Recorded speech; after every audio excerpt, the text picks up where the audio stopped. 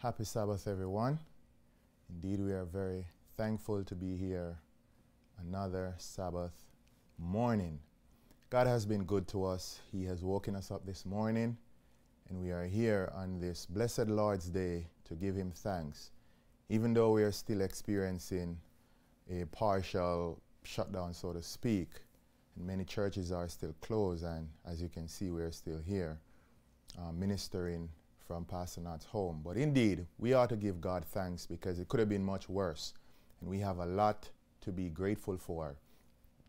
And so this morning, indeed, I thank the Knott's family again for having me here into their homes as we worship God together and as we seek to enlighten and to share God's word with those that are viewing us. So thank you for choosing Wellington this morning for your worship service, and I pray and hope that as we share God's word, you would be enlightened, you will be blessed, and you will also have a word to share with others as you go from day to day.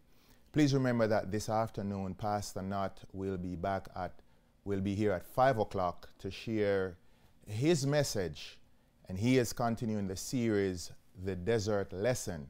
The Context and the Crisis, or the series.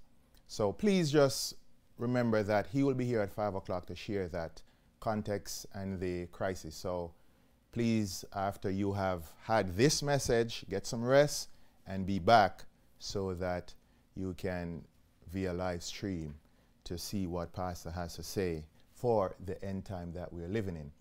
And so this morning we're continuing Which Bible Version Can You Trust?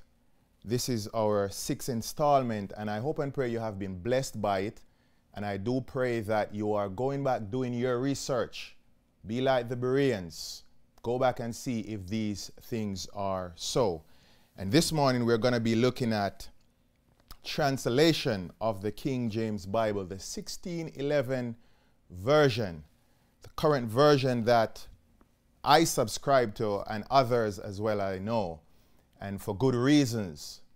We have gone through 5 lessons so far, and we have shown you the history, why we subscribed to the KJV, and this morning in particular is going to be more of a history lesson.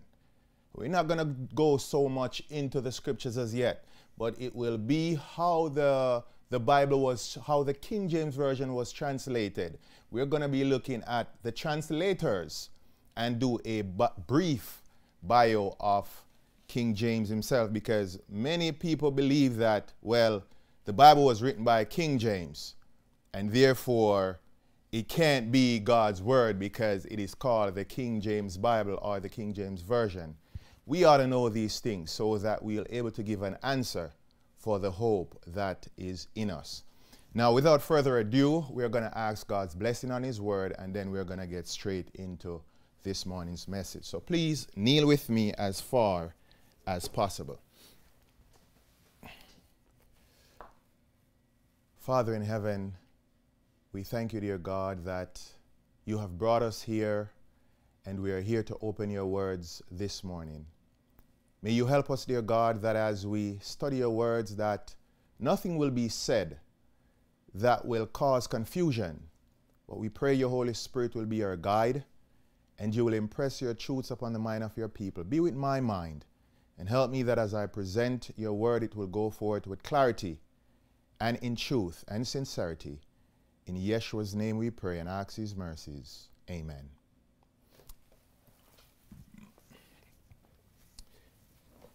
Now, I want you to take your Bibles and go with me to our opening text, which is found in Colossians.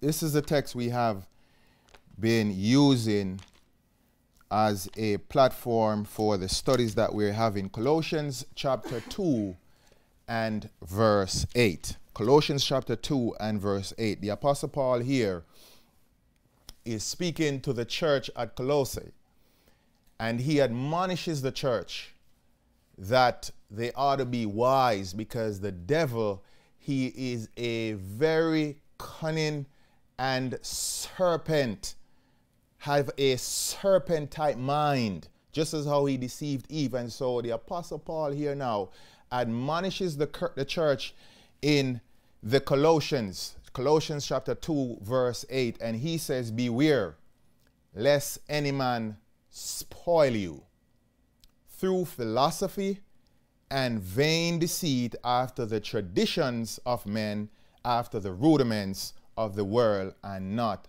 after Christ.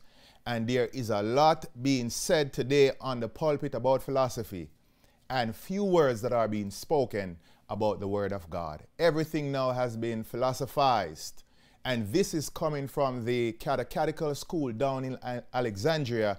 As we have studied before, everything was shrouded in mystery, and it was a form of, everything was allegorized down in that former school. And so we have here, the Apostle Paul is admonishing the church, and this admonish comes down to us today, that we ought not to let anyone spoil us or deceive us.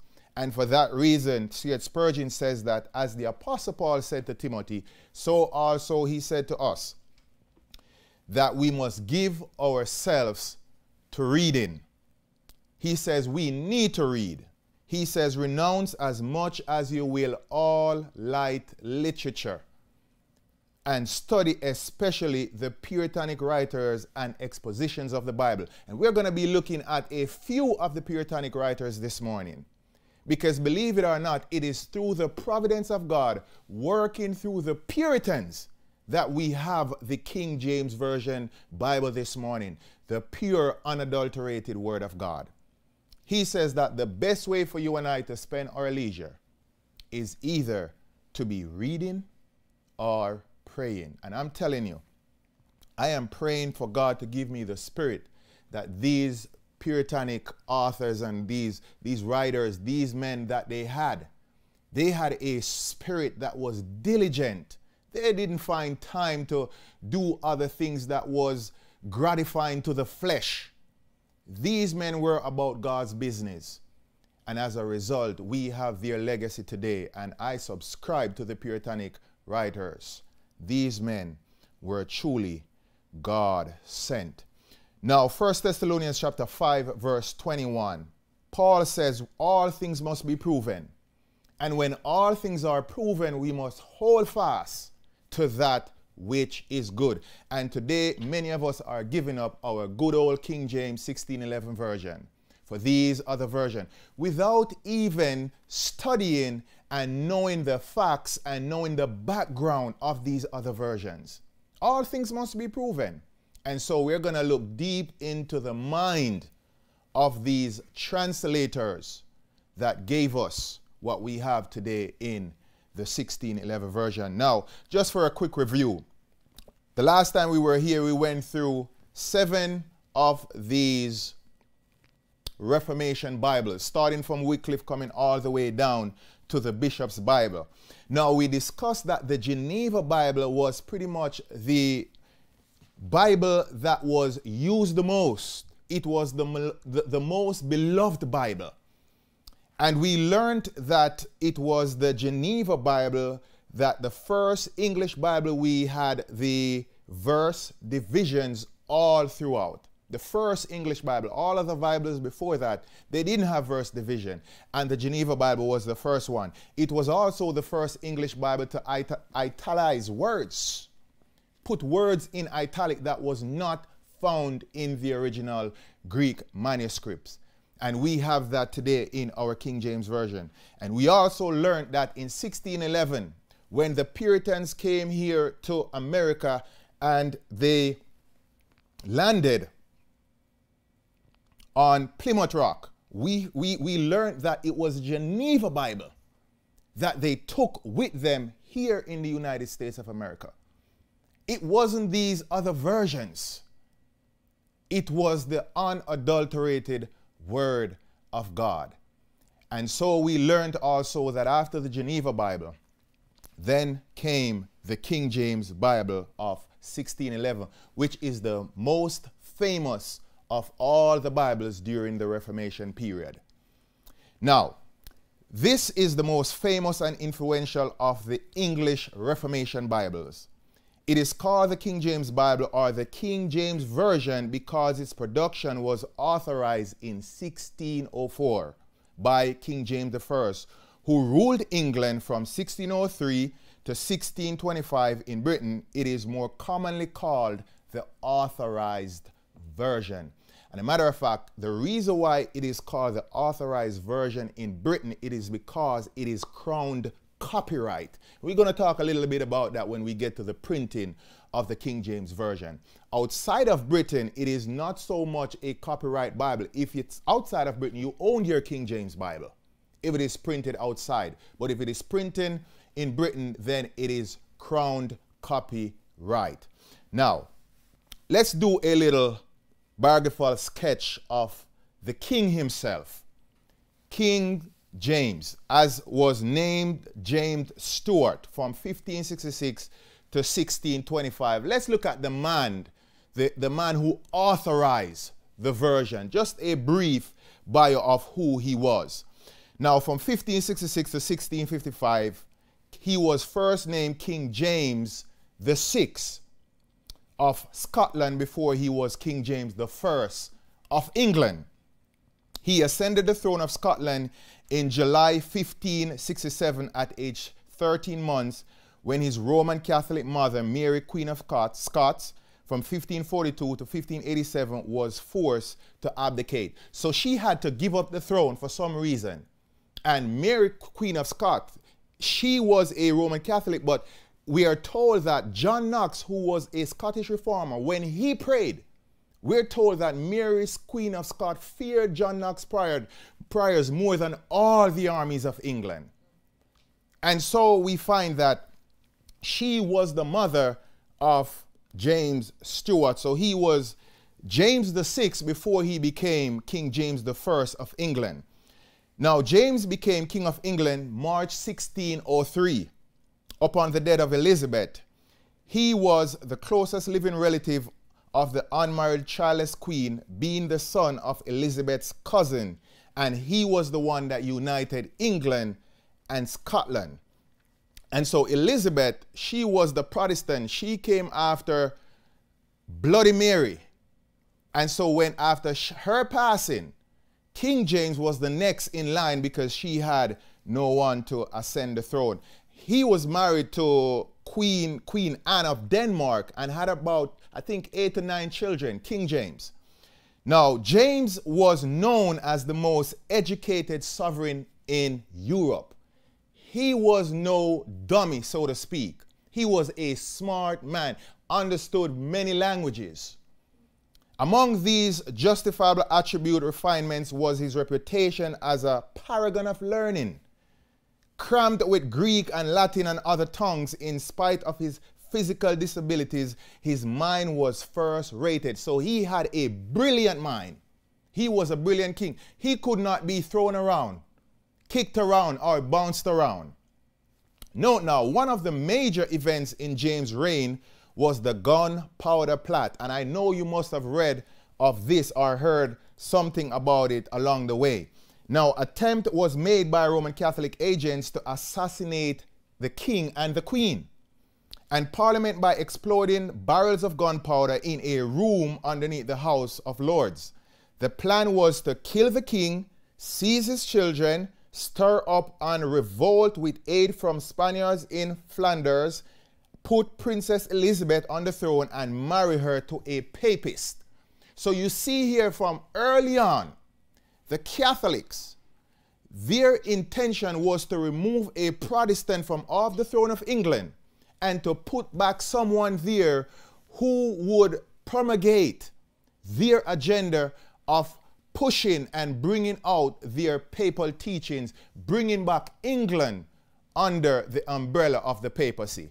And so God thwarted this plot because in the providence of God, he saw that just a year later, God will work upon the king's heart to give authorization for the word of God.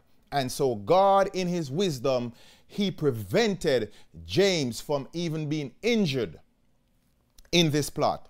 Now, soon after King James assumed the throne of England in 1603, following the reign of Elizabeth I, he was approached by a group of Puritans led by John Reynolds, president of Corpus Christi College, Oxford, and presented with the Millennium Petition.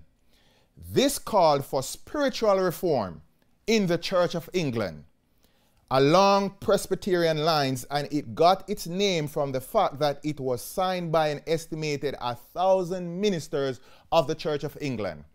So these Puritans approached King James because they wanted a reform in the Church of England. And they wrote petitions after petitions. Oh, that today we would write petitions to have reform in the Seventh-day Adventist Church. We saw some things last week from Pastor Knott's sermon, the things that are happening in the Adventist Church. It is a shame, beloved friends. If our pioneers who started by the grace of God this movement should get out this morning, they would not recognize this movement for what it has become. And petitions need to be written out and mailed off to our leaders of this movement to let them know we need a revival, we need a reformation, we need a reform in the Seventh-day Adventist Church. Many have become us who are really not of us. They know not the history of this movement. And as a result, we are where we are, and we are just floating along down the stream.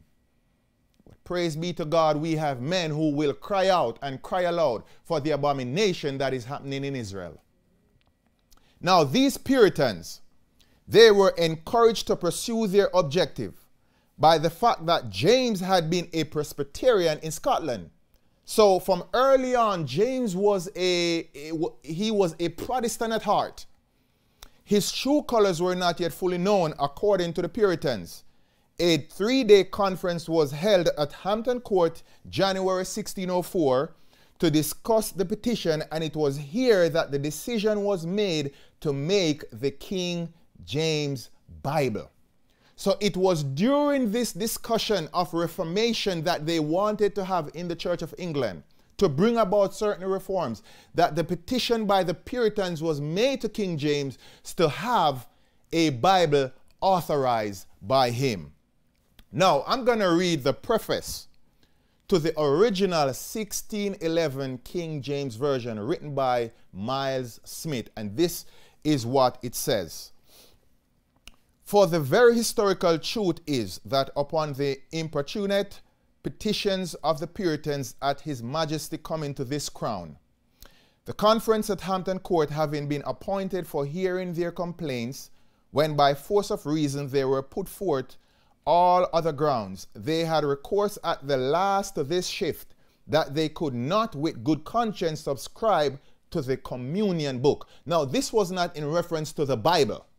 This was in reference to what the Church of England was using in conjunction with the Bible, because we know that the Church of England, they had the Bishop's Bible and they also had other Bibles that they were using, but this was in reference to the communion book, Now, and though this was judged to be but a very poor and empty shift, yet even hereupon did His Majesty begin to bethink himself of the good that might ensue by a new translation, and presently after gave order for this translation, which is now present unto thee. Miles Smith wrote this in the original 1611 version in the preface. Now, let's discuss for a moment the groupings and the locations of the King James translators, because all of this play a very important role in this book here. So, note now, within 6 months, a list of 57 scholars was drawn up for the work. There were a total of 6 companies. They met in the 3 cities, Cambridge, Westminster, Oxford. The translators began their work in 1604 and finished it 1611, a total of 7 years. Now, 57 bright-minded men met together in 3 different locations, and we're going to see why this was so important. Now, they had, the Westminster group, they had the Old Testament and the New Testament. They're referred to as a company. So the Westminster group, they had the Old Testament and the New Testament group. In Oxford, they had a company for the Old Testament and they had one for the New Testament. And the Cambridge group, they had a company for the Old Testament and one for the Apocrypha. Now you remember we discussed briefly concerning the Apocrypha that it is not, they did not consider the Apocrypha a part of the canon of Scripture. It was there for historical purposes. And this is from Payne's book, The Man Behind the King James Version. We're going to talk a little bit about that book. Note now, the King James Bible is translated from a superior Old Testament text. It is translated from what we call the traditional Masoretic Hebrew Old Testament text. The word Masoretic comes from Mesor, or Hebrew word meaning traditional. So in other words, this traditional text, this Hebrew Masoretic text, it is the text that has been used by the Jews from the very beginning. And it is the traditional text that has come all the way down. This was the text that was used for the Old Testament in the 1611 version. Now, this is very important because we're told in Romans chapter 3, verse 1 and 2, what advantage then had the Jews, or what profit is there of circumcision? Much, every way, chiefly, because that unto them, underscore that word, were committed the oracles of God. Now, who is the them here? The them here is referring to the Jews. God gave to the Jews the oracles of God. Now, if you look up this word oracles in the original language, the Greek language, it comes from the word logos. And we know that in John chapter 1, verse 1, the Bible says, in the beginning was the Word, and the Word was with God. That word in the Greek language is logos. So we find here that the oracles of God means the divine declaration, a statement originating from God. So God gave them the words that they penned in the Masoretic text. They were the custodians of the Word of God. They were the keepers. And so this text has come down to us. Now, Daniel Boomberg edit 1516 to 1517 what was called the first rabbinic Bible. Then in 1524, this is important, now note this, in 1524 to 1525, Boomberg published a second edition by Jacob ben Chaim. Now, this is called the Ben Chaim edition of the Hebrew text. Daniel Boomberg's edition on which the King James Bible is based was the Ben Chaim Masoretic text. This was called the second great rabbinic Bible. This because the standard Masoretic text for the next 400 years. So what you find is that the Masoretic text was the standard text that came all the way down for the next 400 years. Has not been changed.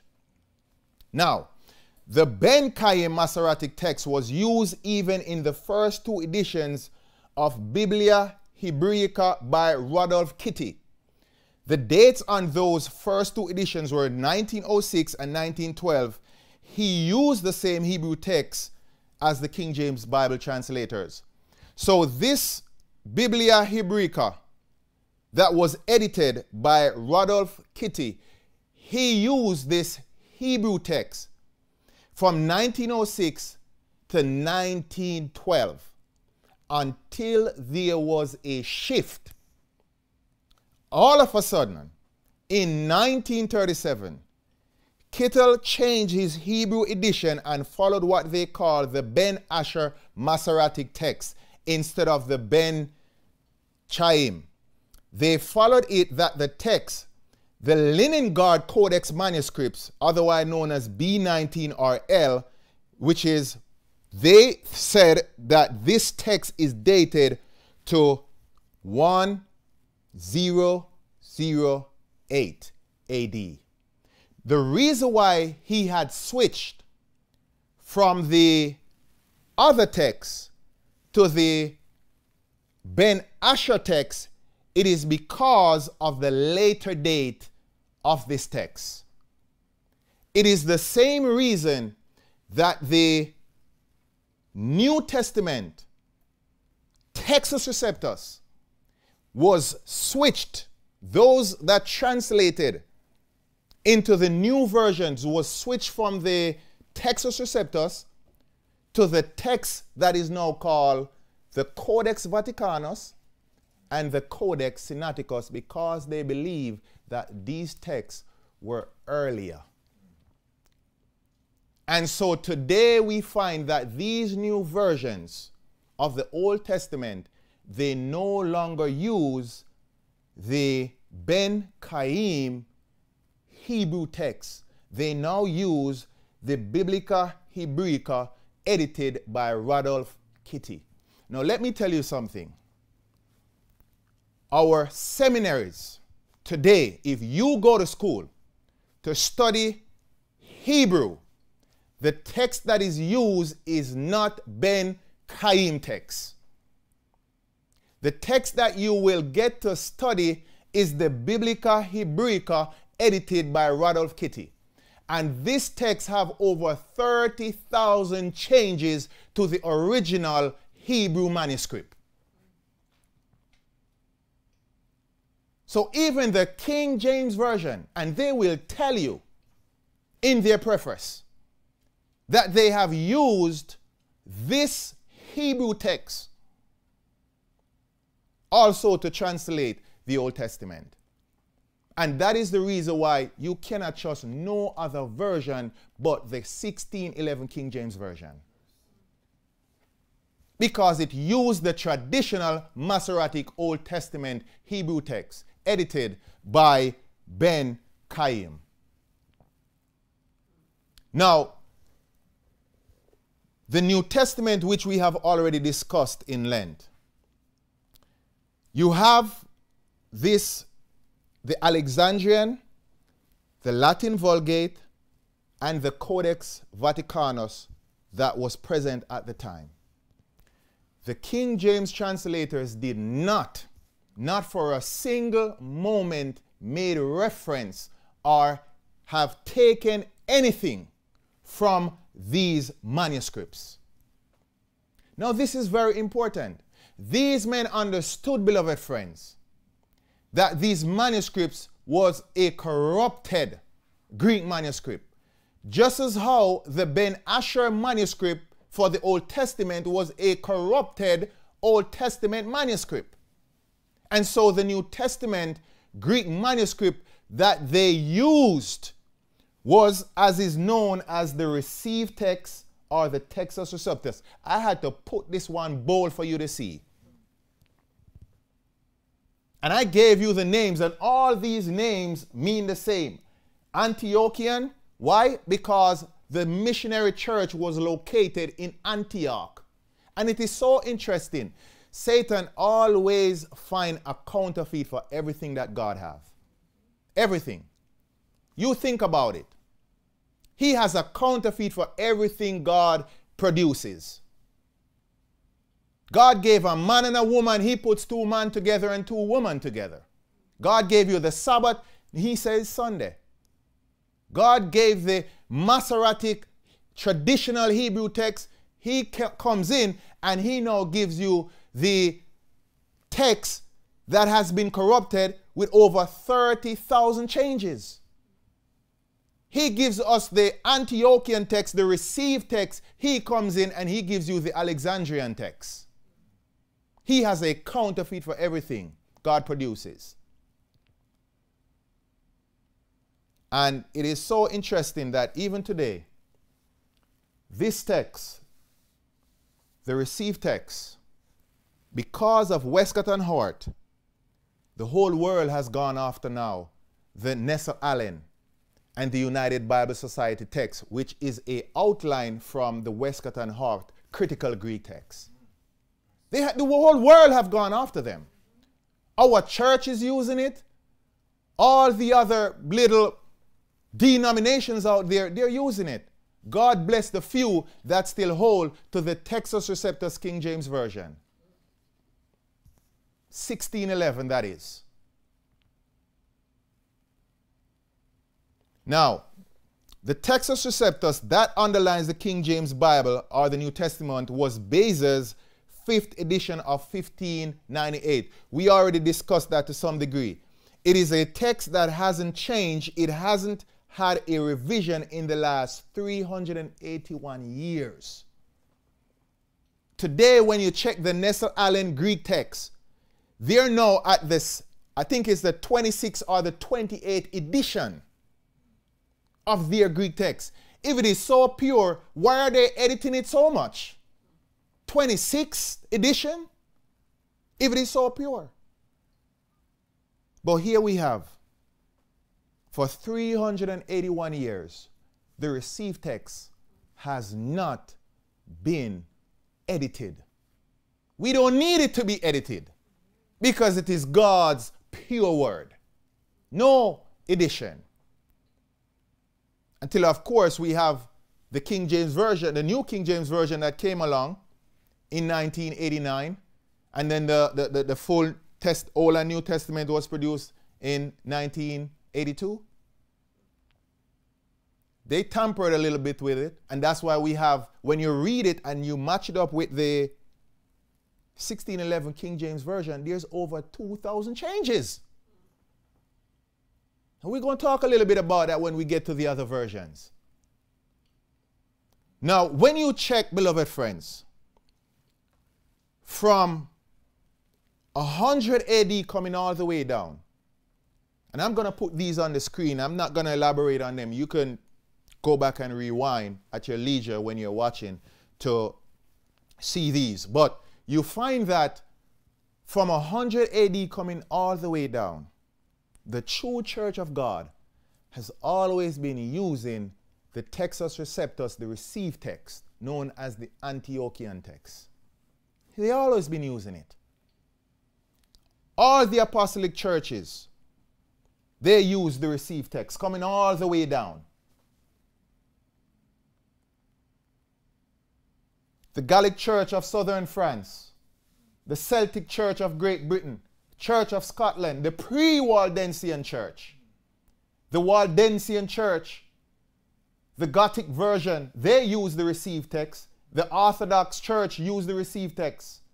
We know Erasmus, he used the received text. The Complutensian Church, they used the received text. Luther used it. Tyndale used it. The French version that was written by Olivathon, he used the received text over there in France. We went through all these Bibles. They used the received text. Beza used it. The Italian version, they used the received text. The Elsevier brothers, they used the received text. Go back to your leisure and look through them when you have time. And so from the apostolic age come all the way down, they use the pure text, not that corrupt Alexandrian text that was made down in Egypt. Now, Alexander McClure, 1858, this book, and I brought my copy so that you can see if you need to get one. I'm primarily going to be quoting directly from this book in regards to the translators and the method and how they approach the Masoretic Hebrew text and the received text of the New Testament. Now,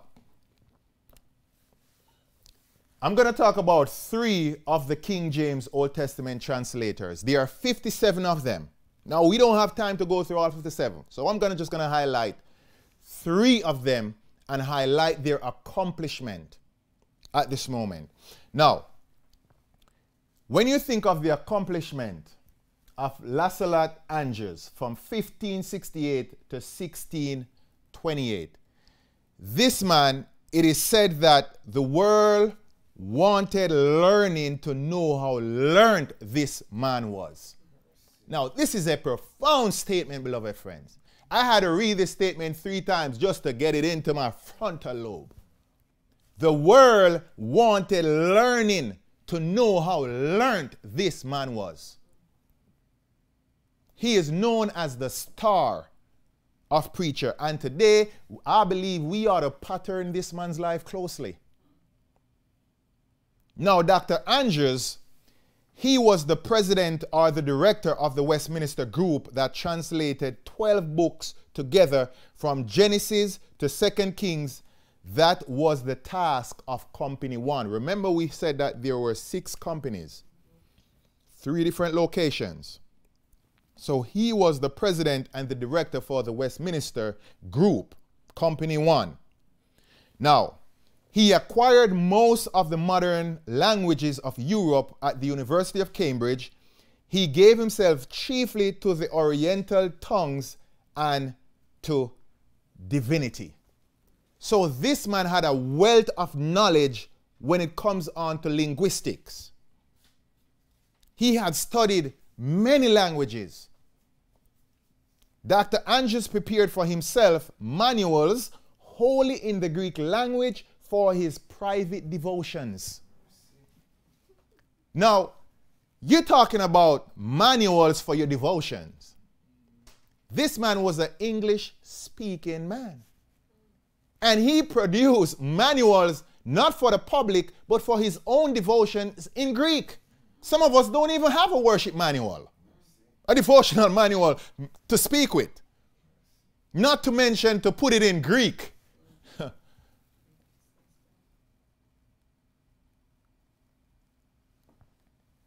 Such was his skill in all languages, especially the Oriental, that had he been present at the confusion of tongues at Babel, he might have served as interpreter general. That's in this book that I have here. That's how learned this man was. And let me tell you, it is said that when he speaks in any languages, you would think that he is speaking in his own mother tongue.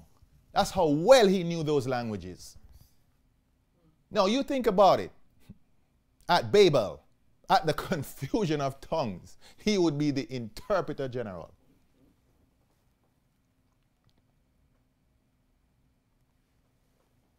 In his funeral sermon by Dr. Breckinridge, Bishop of Rochester, it is said that Dr. Andrewes was conversant with 15 languages.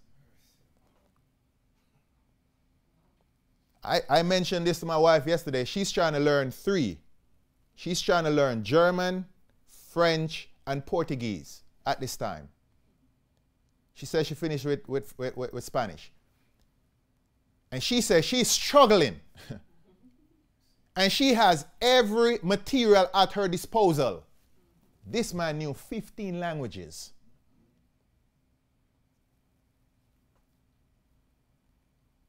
This man was a formidable scholar.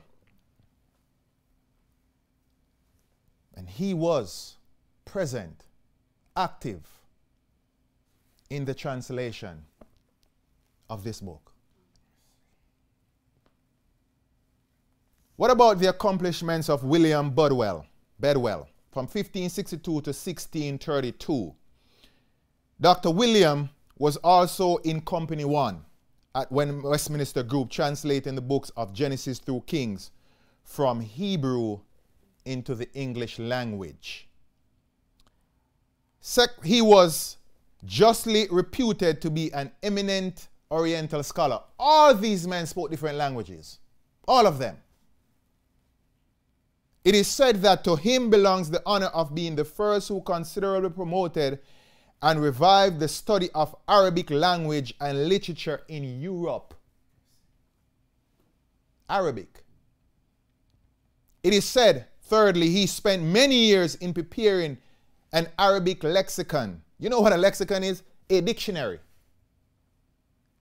And the commencement of a Persian dictionary and an Arabic translation of the epistles of St. John by the same scholar are still preserved among the Lord manuscripts in the Bodleian Library. So this man was no ordinary man. You're talking about translating Arabic, creating a dictionary and the Persian language.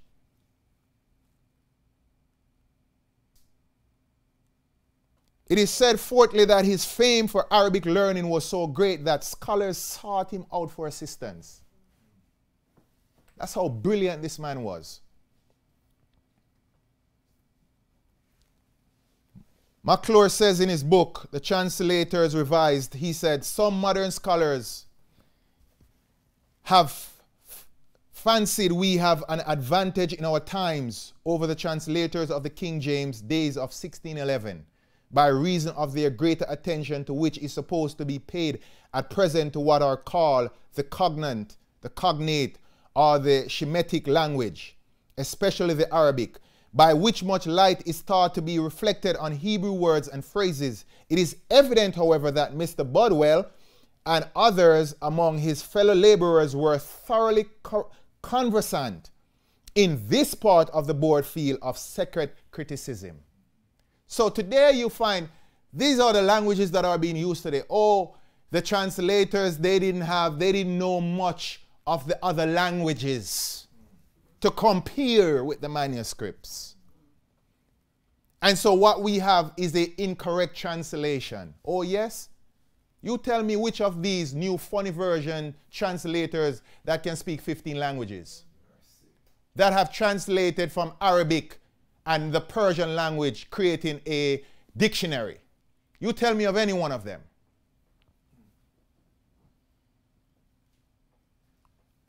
What about the accomplishments of Miles Smith, the man who wrote the preface for the 1611 version? Now, Dr. Smith was in Company 3, the Oxford group. That group translated a total of 17 books from Isaiah through Malachi. He was one of the 12 translators selected to revise the work after it was referred to them for the final examination. We're going to talk about that in a little bit. Now, Dr. Smith was employed to write that most learned and eloquent preface to the King James Bible, the 1611 version. He went through the Greek and the Latin fathers, making his annotations on them all. There were 100 church fathers that wrote extensively from 100 to 300 AD. There were 200 more who wrote from 300 to 600 AD. He read through all of them in Greek and Latin and made his own comments on each of them. These are the minds of the men that gave us this. They were not the authors, but they were the men that God used to translate it from the original language into the English language. Fourthly, he was well acquainted with the rabbinical glosses and comments. These are marginal comments in the Hebrew language.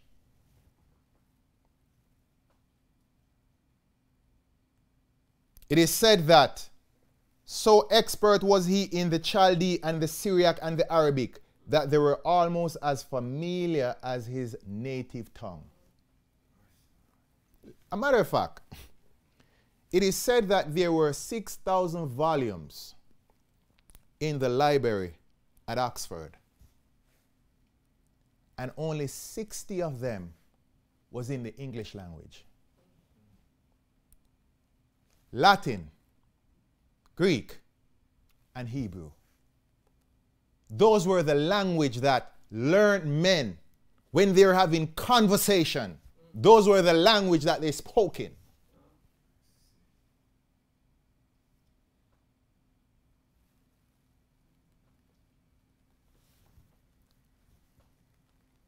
He had at his fingers, Hebrew, it said he had at his fingers an extremely proficient man and certainly had all the qualification to translate our King James Bible. So this man wasn't ordinary. Chaldee, Syriac and Arabic, Hebrew, Greek and Latin, all packed in one brain. Now, company 2.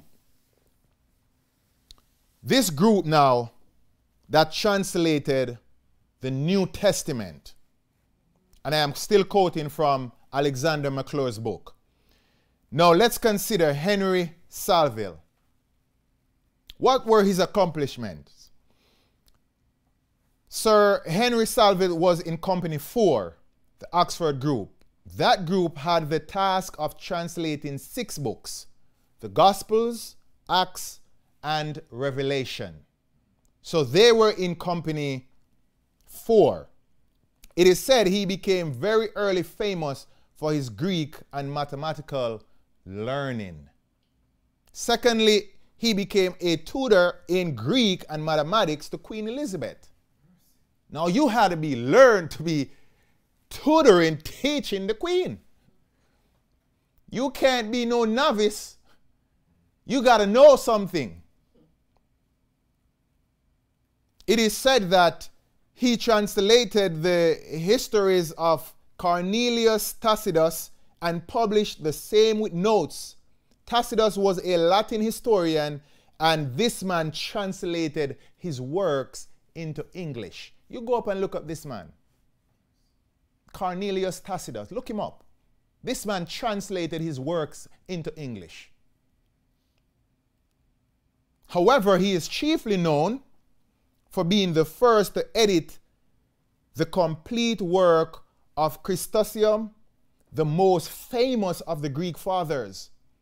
John Chrysostom had many papers that he wrote to the people to whom he ministered, and Salville was the first to completely edit his work. His edition of 1,000 copies was made in 1613 and makes 8 immense folios. A folio is the size of a large dictionary or an encyclopedia. These are the works of the men that performed the translation. So this man weren't no fool. What about John Boyes? He was in company 6, the Cambridge group, which translated all the books of the Apocrypha. Now, John McClure says, Alexander McClure rather said, the 6th and last company of the King James Bible translators met in Cambridge. To this company was assigned all the apocryphal books, which in those times were more read and accounted of than now, though by no means placed on a level with the canonical books of Scripture. So that's clear. Now, he wrote a book of common prayer that he had from his mother. This man was taught diligently by his father and by his mother. And he said this, John Boyce said this, "This is my mother's book, my good mother's book. Her name was first Marble, I don't even know, this is what, Polly, and then afterwards Marble Poyes, being so called by the name of her husband, by Father William Boyes. She had read the Bible over 12 times and the Book of Martyrs twice. 12 times. He said his mother read the Bible and the Book of Martyrs twice. It is said that at age 5, he had read the Bible in Hebrew. Age 5. Some of our children can't even read at age 5 English. And this man is reading English. This man is reading Hebrew at age 5. By the time Boyce was 6 years old, he had not only wrote Hebrew legible, but in a fair and elegant character. Now, it's one thing to be reading Hebrew. It's another thing to write it. And he's doing that at 6 years old. It is said that he soon distinguished himself by his great skill in Greek, writing letters in that language to the master and senior fellows at his college.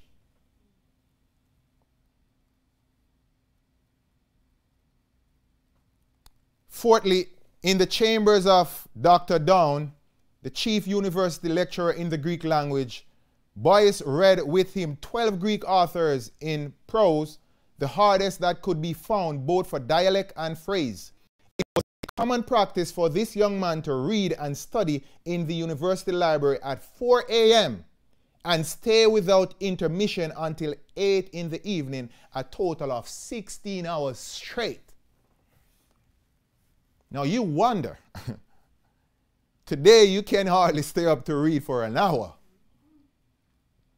This man goes to the library at 4 in the morning and he leaves at night.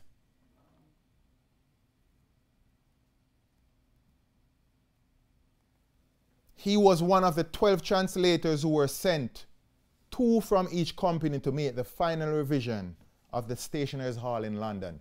So after all of these men completed their translation, there was a final revision, and he was chosen as one of them to perform the final revision. It is said that he left at his death as many leaves of manuscript as he had lived days in his long life. That's what McClure says. Now, look at this statement carefully.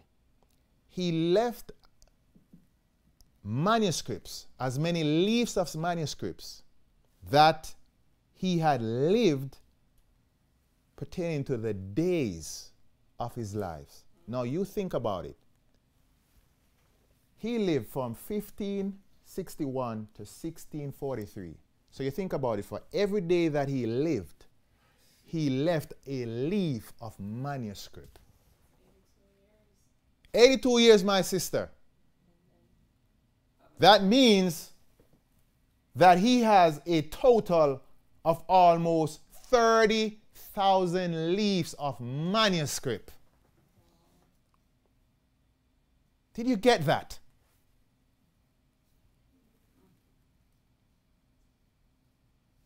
This man was brilliant.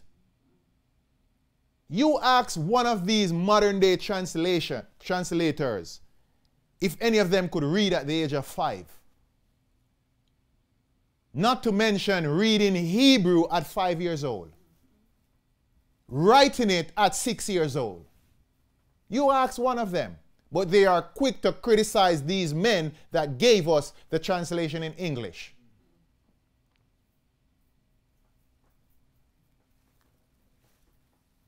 What about John Reynolds? This is how they wrote it back in the day, but it's really R-E-Y-N-O-L-D. But they wrote it like this back in the 1600. What about, he was the one, you recall, that proposed to King James for the translation of the Bible. Now it is said, Ian Pearsley here in My Plea for the Old Sword. Pearsley said he had been an ardent Roman Catholic, speaking of John Reynolds. And he had a brother who was an equally ardent Protestant. They argued with each other so earnestly that each convinced the other. The Roman Catholic became the Protestant, and the Protestant became the Roman Catholic. What a turn of events. You imagine arguing with a Roman Catholic, and you convince the man to become a Protestant, and the man convinced you to become a Roman Catholic. But this man held fast to his faith. Matter of fact, one famous writer said that on his deathbed, John Reynolds' deathbed, and he didn't live to complete his translation. But while he was working on his translation, he fell sick. And it is said that during his decline, the company to which he belonged met regularly every week in his chamber to compare and perfect what they had done in their private studies. His days were thought to be shortened by too intense application to study.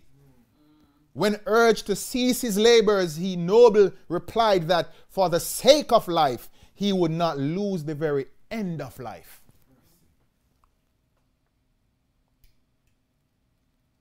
This man worked, toiled faithfully by the grace of God. Even when sick unto death, he was still working on the translation. We are quick to throw away our King James Version. Call it old-fashioned. What a shame. Now, these are just 3 men out of 57. Just a group of men. Now, there were some rules in regards to the translation. Let's discuss them a little bit. Each translator had to translate the books on his own. Ain't no help. This was a individual translation. They came together eventually, but each man had to translate on his own. Now, the Westminster group, let's talk about them for a minute, because we discussed that they translated the Old Testament and they were company one. Now, these men had to go through Genesis, Exodus, all the way up to 2 Kings. We discussed that they had to translate 12 books. Right? Now, every one of those men had to translate on his own. So in other words, for every group, there were about 7 to 8 men. And each man had to translate all 12 books on his own.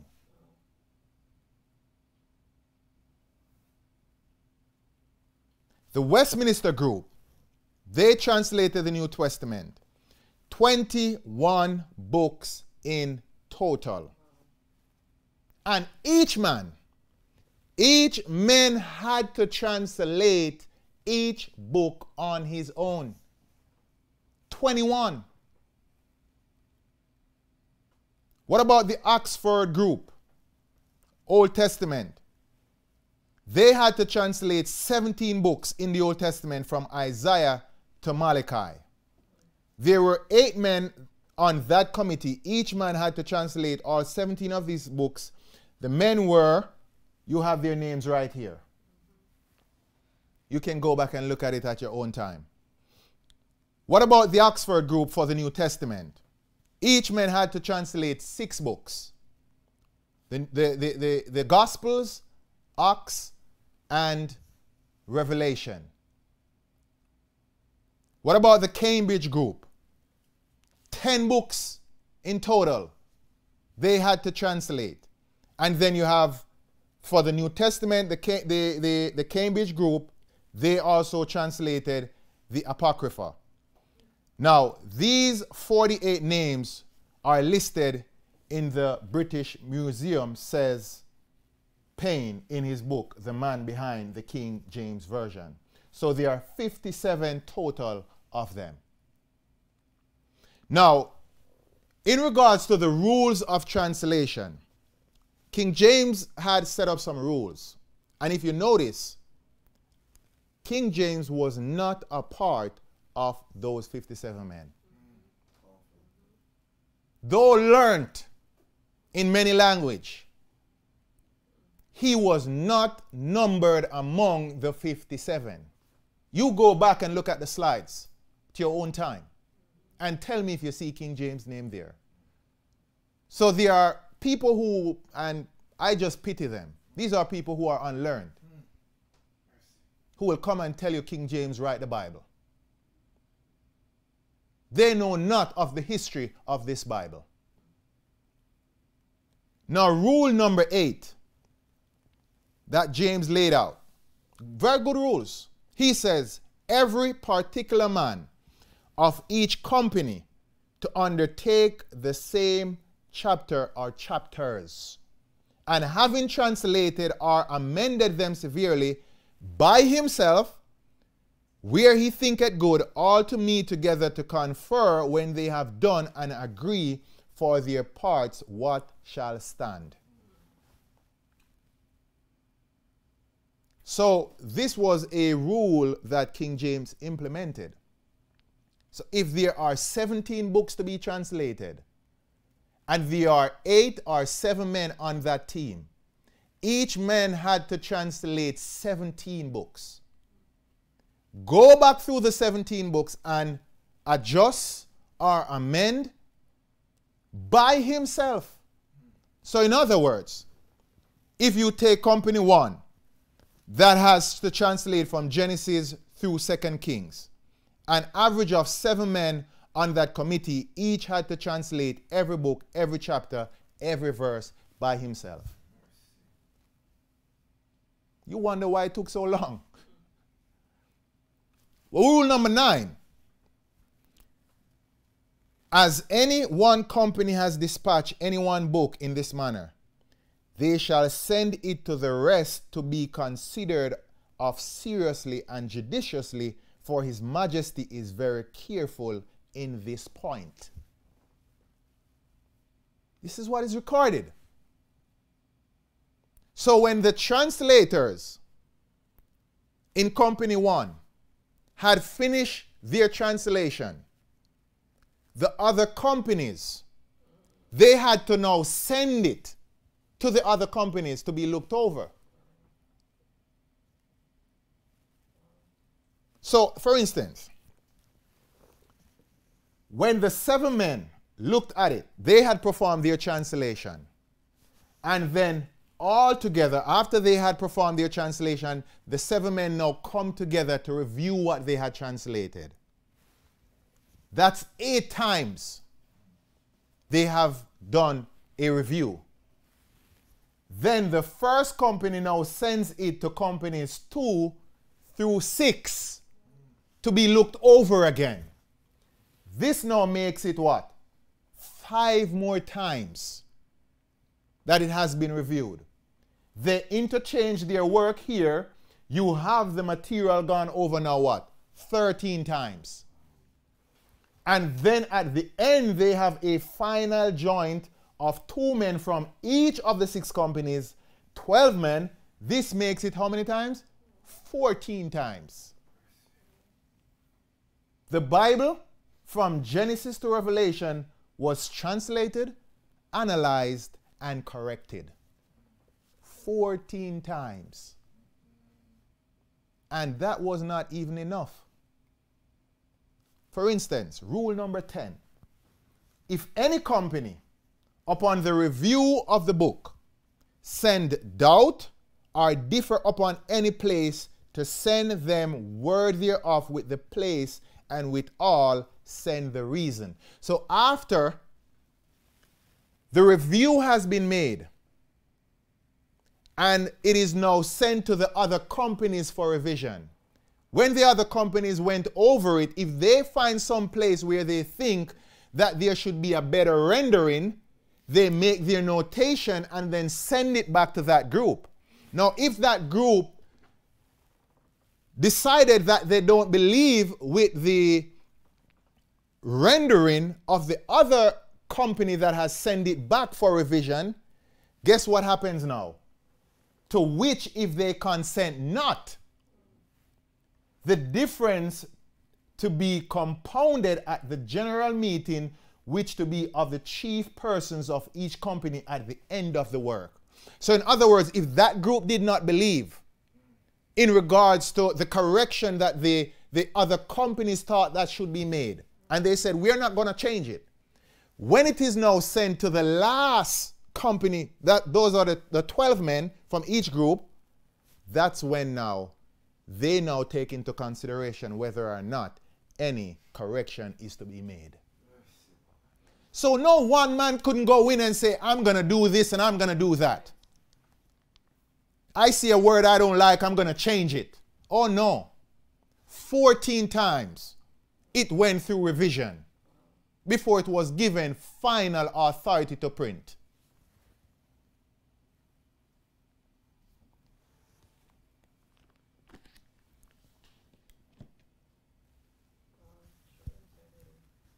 Rule number 11. It is said that when any place of special obscurity be doubted, letters to be directed by authority to send to any learned man in the land for his judgment of such a place. Now, I just gave you a synopsis of these men's mind. And it is said here that if there is a place where there's obscurity, where it is not clear to their mind, then others outside of the companies, the 6 companies, were to be consulted in regards to what they think of such and such a word. So not only were these men the one that played a vital part, but other learned men were also consulted. So every step was taken to give us the correct rendering of the Greek and of the Hebrew. Every step. Today you find, oh, this is an incorrect rendering. This is an incorrect word. Now, I'm not saying everything is perfect. That's not what I'm saying. But the steps that were taken, they were judicious scrutiny. Everything was scrutinized, analyzed, and they seek to give us the correct rendering because they know that they were translating the words of God and not some men's words.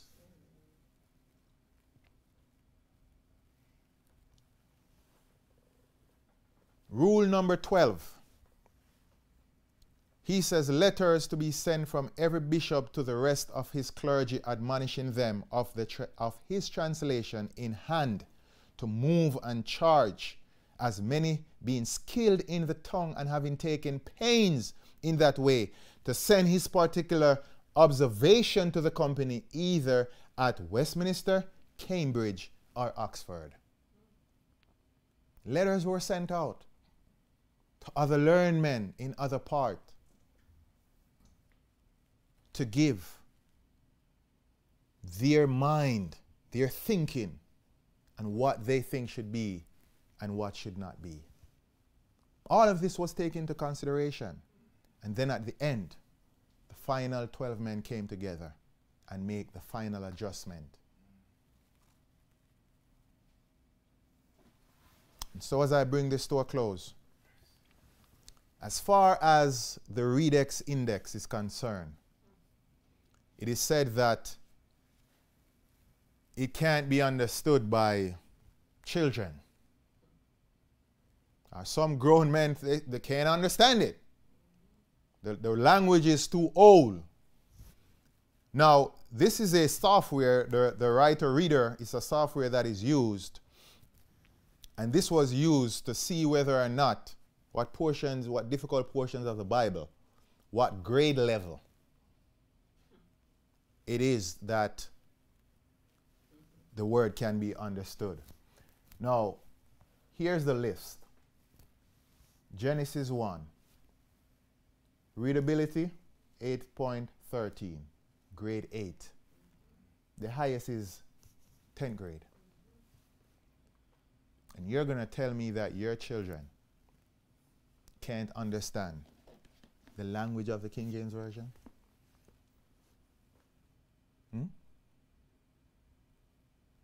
And you're going to tell me that men who are learned, go to school in college and so on and so forth, they're giving up their King James Version because they're saying it is too hard to be understood? Don't you think that if God knows that the language was going to be too hard to be understood, he would have changed it? Don't you think he would have? Oh yes, he would have. And so what we have here in this version of the 1611, these men meticulously came together None of these translations that we have, dozens of them, have come together in this fashion to produce any translation in the history of our time. None. None of them. What I have shown you, beloved friends, is the broad outline of how God worked in such a way. And that's why you can see that the devil is angry with the King James Version. You can see why. It is because of the carefulness that has gone into it. And I pray next time I'm going to show you, when we now begin to break down the words, of how they meticulously choose the words. If the Hebrew says this, they find a word in the English language that matches to the Hebrew word, not some equivalent.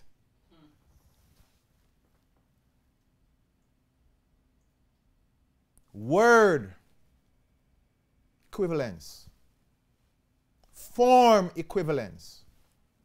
In Hebrew, if it is a noun, it is translated into the English language as a noun. If it is a verb, it is translated into the English language as a verb. Today, you don't know, they have now switched pronouns to nouns and nouns to pronouns. There's no grammatical rule in these new versions. Now, are you saying, is that important? I'm going to show you that it is very important. Very important. No rules. These men knew better, that this was God's word. And they had to take care that just as how God has put it down, that is the way it is to be carried over into the English language. I want to know what is so hard to be understood by Matthew 11, 28 and 30. What is so hard about that it cannot be understood? When you read, "Come unto me all ye that labor and are heavy laden, and I will give you rest." What is so hard that you can't understand this? You say your children can't understand this. "Take my yoke upon you and learn of me, for I am meek and lowly in heart, and he shall find rest unto your souls. For my yoke is easy, and my burden is light." What is so hard to understand about this? John 3:16, "For God so loved the world." These are plain English language. What is so hard to be understood about these words? And so, beloved friends, the time has come for us to know what we believe and hold to what we believe. Don't let these little smart addicts come and tell you that King James is the one who was responsible for writing the Bible. He had no part to play. A matter of fact, these men weren't even paid.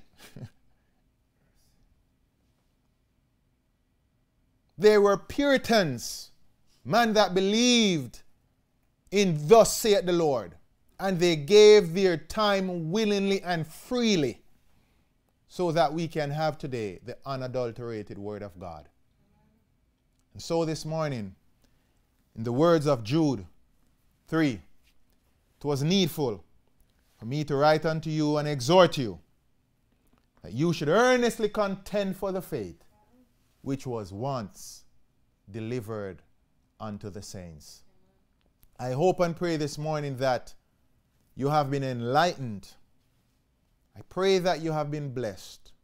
And you can go back over these things, because I know a lot of it may be confusing in the mind as you think of these things.